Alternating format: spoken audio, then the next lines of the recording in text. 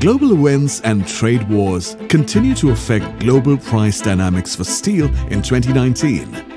High import tariffs from the US has set China seeking new markets and increasing its steel exports. US sanctions are also compelling Iran to sell its billet cargoes at discounted prices, disrupting the market dynamics. Can China flood the steel market in 2020? Emerging markets of South and Southeast Asia are importing more seaborne scrap, creating new opportunities for suppliers. Post Brazil's Vale Dam collapse, iron ore prices shot up to a 5-year high, making many buyers switch to steel scrap. Is Asia the new benchmark for seaborne scrap?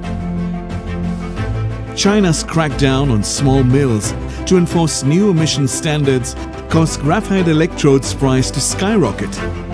Just as the prices seem to be normalizing, China has thrown a curveball, ramping up productions.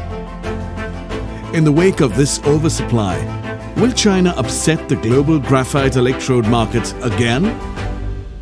Steel Mint Events invites you to network, discuss and deliberate on the future of the industry with industry experts, steel mills, scrap traders, GE producers and analysts from across the world at the 4th Steel Scrap Billet and DRI Trade Summit and the 2nd Global Graphite Electrode Conference from 27th to 29th August at Bangkok. Register now at events.steelmintgroup.com.